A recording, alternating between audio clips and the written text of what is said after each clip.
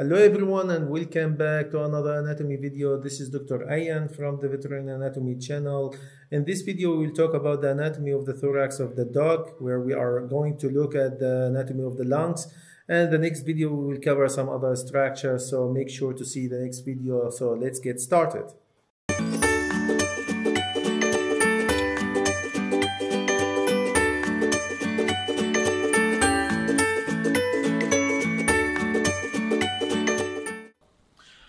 So here, as you can see, we have a dog. What we've done, actually, we dissected the skin, the muscles, and finally we cut all muscles which connect the forelimb to the trunk and the forelimb to the neck, and we remove the forelimb completely, as you can see here. So after that, we try to keep just the first rib and the last 2-3 ribs. The last 2-3 ribs are connected somehow to the diaphragm, which we are going to describe later.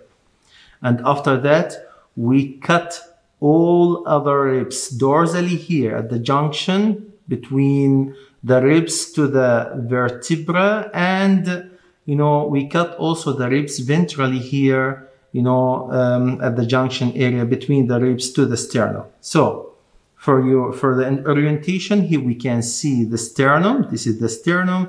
Here we have the manubrium sterni. Here we have the first rib attached to the first sternibra. And as I said before, we cut all the ribs so that we can remove them to look into the thoracic cavity. I will just put it to the side like this. Okay? So, before we start talking about the organs which we can see inside the thorax cavity, let me just remind you about the internal fascia. So, in general, we say that the fascia could be divided into two parts. The external fascia, which we can see between the muscles or under the skin, and we can divide them into superficial fascia and deep fascia. This is the external fascia. And we say that the internal fascia, the fascia which we can see inside the cavities, like that fascia of the thorax cavity, which called the endothoracic fascia, and we have another internal fascia inside the abdominal cavity called the transverse, fascia of the abdomen. This endothoracic fascia in this case cover the internal surface of the wall of the thorax cavity, and it covers also the diaphragm.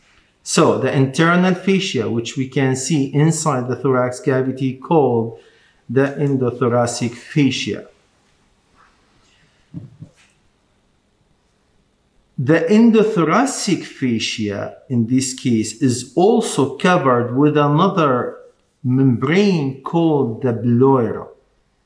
So the pleura is a very thin membrane, consists of one layer of epithelial cells, covers everything inside the thorax cavity, including the wall of the thorax cavity and the organs which we can find inside the thorax cavity.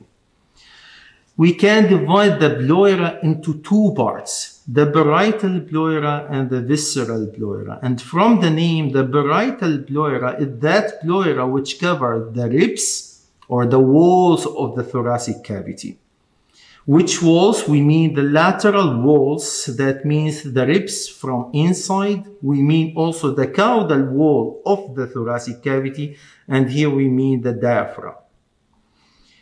So here we can see the diaphragm, and if you remember, we talked about this muscle, which is located exactly in this area and separates between the thoracic cavity and the abdominal cavity. That means everything in front of the diaphragm or cranial to the diaphragm is the thoracic cavity. Everything behind the diaphragm belongs to the abdominal cavity. Again, let's go back to the pleura. The parietal pleura covers the walls of the thoracic cavity, and in this case, we can also divide the parietal pleura into different parts. That parietal pleura which covers the ribs from inside, called the costal pleura. That part of the parietal pleura which covers the diaphragm, called the diaphragmatic pleura. And even in some books, they name the pleura which cover the sternum from inside, the sternal pleura. After that, let's move to the other part of the pleura, which is the visceral pleura. The visceral pleura, from the name, is that part of the pleura which covers the internal organs inside the thorax cavity, including, in this case, the lung, the heart, but not directly because the heart is enclosed here inside the pericardium, and some other big structures found in this area in the mediastinum, and we will talk about them later. So that the visceral pleura could be also, according to its location, divided into different parts. So that means the visceral pleura which cover the lung could be called as pulmonary pleura. That pleura, visceral pleura, which covers the pericardium, the sac surrounds, the heart, is the pericardiac pleura, the pericardiac pleura. Part of the visceral pleura covers also what's called the mediastinum, and in this case, we will name it as mediastinal pleura. So as we mentioned the mediastinum, let me just tell you that inside the thoracic cavity, and because of the location of the pleura, so the pleura will form two sacs, two pleural sacs. The left pleural sac on the left side, which includes, of course, the left lung, and the right pleural sac. The space which is located between the two pleural sacs called the mediastinum. Mediastinum is extremely important, specifically if you want to read X-ray pictures. So the mediastinum is that space located between the left and the right pleural sac. You will find that the mediastinum, inside the mediastinum, we have a lot of connective tissue which enclose, several organs or structures which we can see in the space between the two pleural sacs, or which we can see in the space in the middle of the thoracic cavity. Which organs do we mean here? We mean the heart.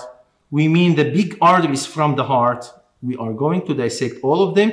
We mean the esophagus. We mean the trachea, the primary bronchi or principal bronchi. We mean the lymph nodes, which we can see there, and all other structures which we are going to dissect in this video. So mediastinum itself, this space, could be also divided into a cranial mediastinum, the middle mediastinum, and the caudal mediastinum, or precardiac mediastinum, pericardiac mediastinum, and postcardiac mediastinum.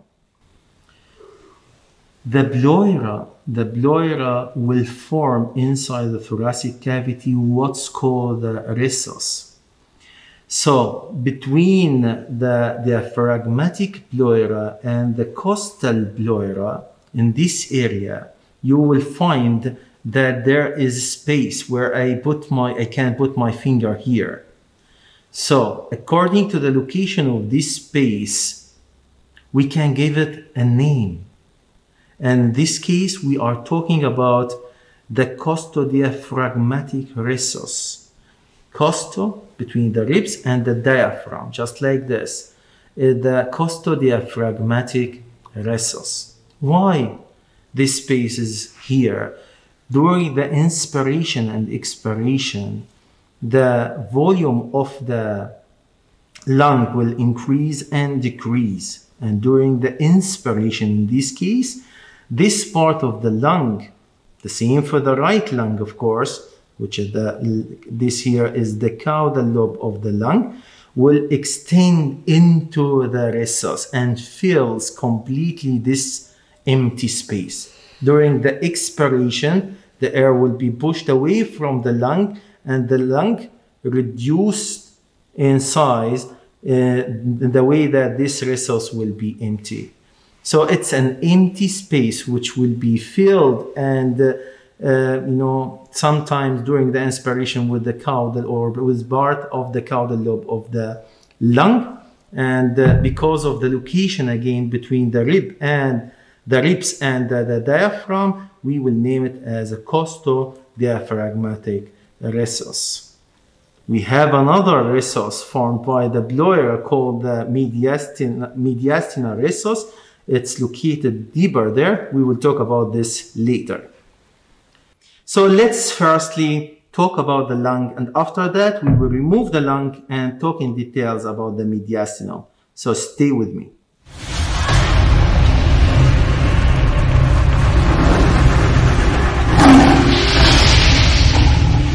So now let's go and talk about the respiratory system, and the first things we can talk about here is the left lung. As we opened the thorax cavity in the left aspect here, we can see the left lung.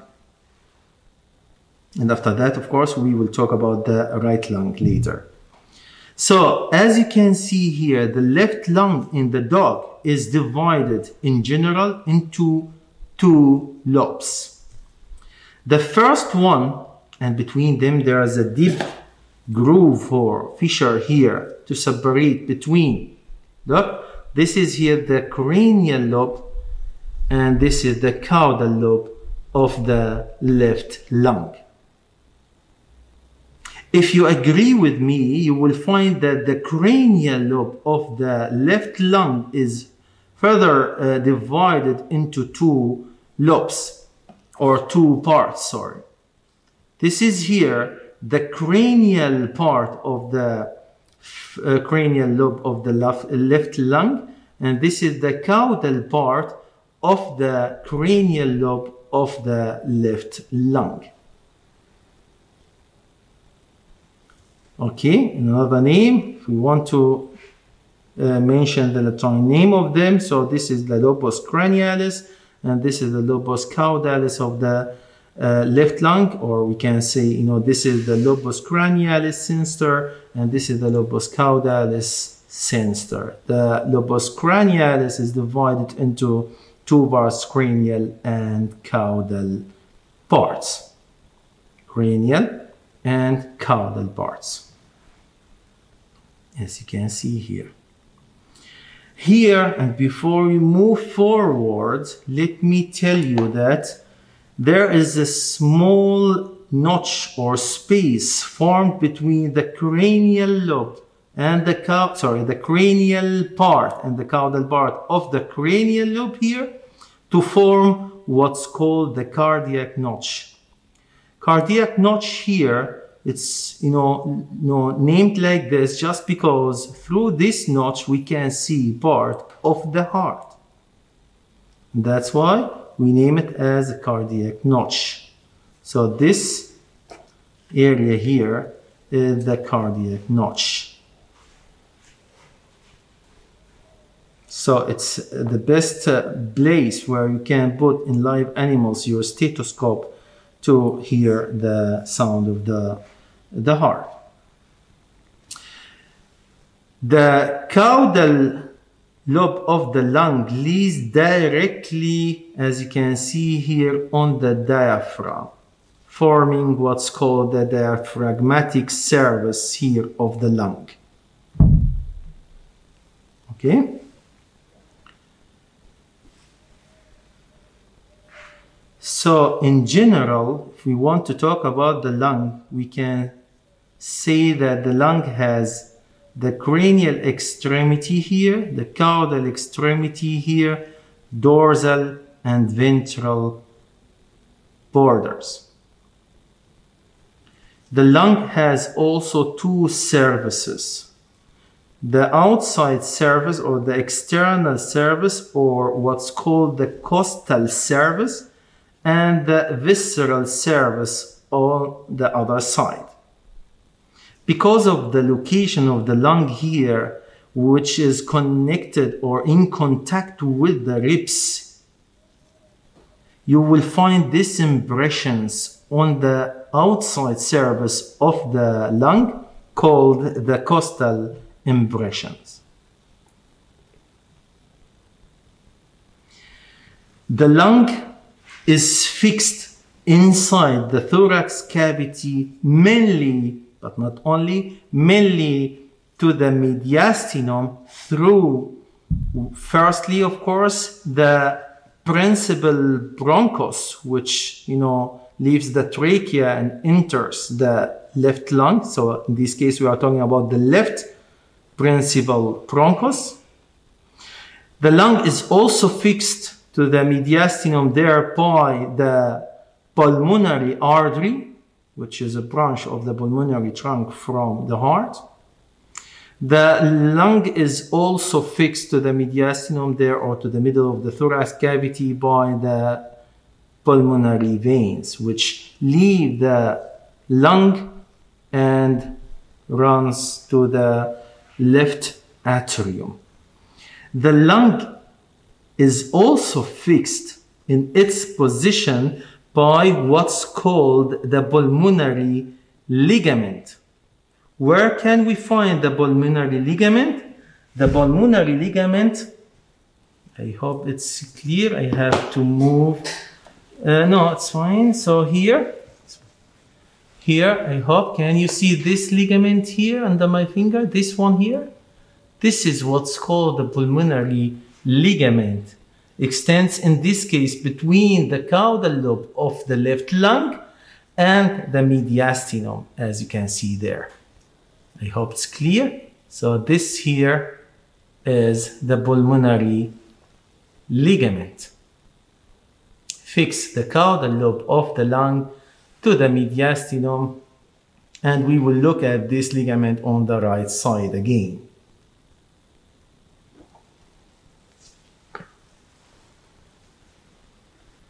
So now we will try to remove the left lung. And in this case, we have again to cut the structures which connect the lung to the mediastinum, or to the middle of the thorax cavity. And here we mean the pulmonary artery, the pulmonary vein, and the principal bronchus, and so on. Now I'm cutting some of the pulmonary veins. So gently and slowly, we will try to keep most of these arteries and veins attached to the mediastinum or to the origin of them. Now I'm cutting the left principal bronchus. So finally and caudally there, I have just to cut the pulmonary ligament, the left pulmonary ligament. And so finally, we can remove the left lung. Again, the left lung just quickly has a cranial extremity, the diaphragmatic extremity or the caudal extremity. We have the costal surface attached or connected to the ribs. We have the visceral surface. This is the visceral surface, where the lung is somehow connected or attached to the internal organs, including the heart and some other structures. Again, the lung here is divided, as you can see now, it's more clear, is divided into two lobes, the cranial lobe and the caudal pulmonary lobe of the left lung. Don't forget this. The cranial lobe is further divided into cranial part and caudal part in carnivores. Okay? On the viscera, here we saw the costal impressions. On the costal surface, if we move it to the visceral surface, here we can see another impression. Here is the cardiac impression, where the heart was located. So this is the cardiac impression. Here we can see very clear impression. This is the aortic impression, so the impression for the aorta, this big artery here. And we have also the diaphragmatic impression here, you know, because we say that the diaphragmatic surface is located directly on the diaphragm. So let me here, as you can see, we cut the principal bronchus. This is the principal bronchus, which will give at this level some secondary bronchi, one to the caudal lobe, one to the cranial lobe, which will also give another tertiary bronchi, one to the cranial part and one to the caudal part of the cranial lobe of the left lung. And a lot of other, here we have, for example, the pulmonary artery and all other small blood vessels there are the pulmonary veins. They are filled, as you can see here, with rubber because we injected the circulatory system with rubber here to show you the details of these veins and arteries. After removing the lung, the left lung, this is what we can see. What we can see in general, the heart located inside the pericardium, this sac, the pericardium. We can see some of the big arteries coming from the heart, including, in this case, the aorta. In this case, the aorta forms the aortic arch, and the thoracic aorta is here. After that, in the abdomen, of course, the abdominal aorta. What we can see is the primary bronchus. This is the primary bronchus from the trachea, which is located there. We can see here, this big artery here is the left pulmonary artery, and all the rest, these small blood vessels, are the pulmonary veins coming from the lung to the left atrium of the heart. But before we go into details, let me again talk about the mediastinum. Mediastinum, as we described before, is the space located in the middle of the thoracic cavity, in this area here, between the two pleural sacs, which are located left and right inside the thoracic cavity. The mediastinum, it could be divided into three parts. The first one here is the precardiac mediastinum, or the cranial mediastinum. This is the middle mediastinum here in this area, or the pericardiac mediastinum, and this is the post mediastinum, or the postcardiac mediastinum, or the caudal mediastinum.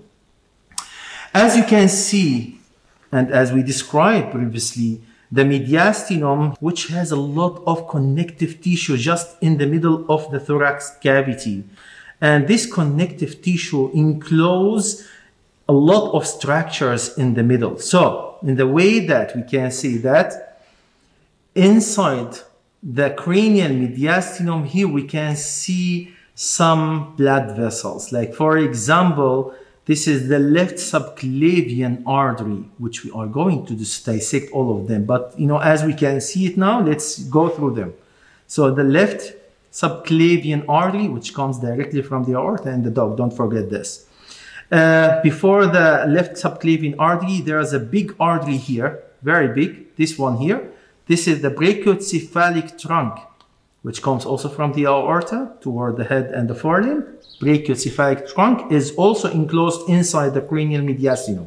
What else in the cranial mediastinum? Part of the esophagus, part of the trachea, which are located down there. We have also the costodiaphragmatic, costocervical trunk, which is an artery. We have the internal thoracic artery here.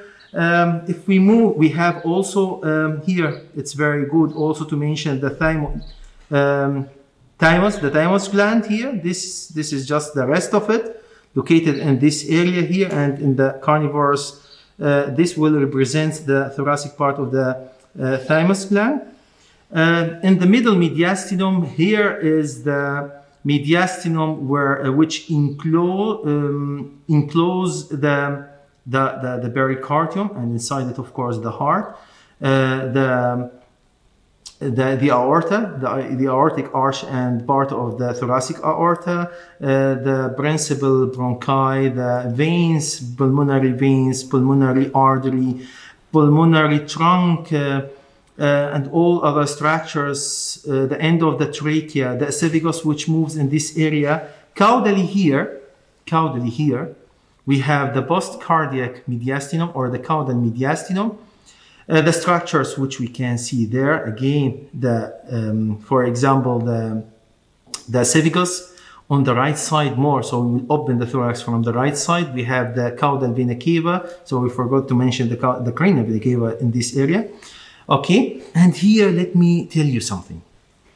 The mediastinum, which is the space again covered, the parietal pleura, covers everything in the middle of the thoracic cavity and inserts finally on the diaphragm in this area. So it goes straight here and inserts to the diaphragm. And it has somehow two layers in this case. The left layer is the layer which we can see here. This layer here, this membrane here, okay, which goes and inserts to the diaphragm. On the right side, we will see how there is the caudal vena cava comes from the abdominal cavity more to the right side to enter the right atrium. It moves a little bit like in oblique course. That means the right part of the mediastinum there moves or leave the center of the thoracic cavity and move on the lateral surface of the caudal vena cava, while the left one moves straight like this. So they will form behind the heart a small empty space called the mediastinal recess. The mediastinal recess. And in this case, we name it as mediastinal because this recess is formed just by the mediastinum, not like that one here, the costodiaphragmatic recess. So mediastinal recess, this space which we can see through this membrane, it's not 100% empty. If you look exactly, there's a structure found inside this space, which is in this case the accessory lobe of the right lung. So the accessory lobe of the right lung located inside the mediastinal recess. Another structure which we can see here is this very important nerve. If you follow this nerve here, it starts actually from the neck area here and moves on the base of the heart and innervates the diaphragm. So that's why this is the pharynx nerve. This is the pharynx nerve. Just above the pharynx nerve at the base of the heart here, we can see another nerve which we are going to dissect. This is the vagus nerve. So give me some time to dissect this area and I will come back. See you later.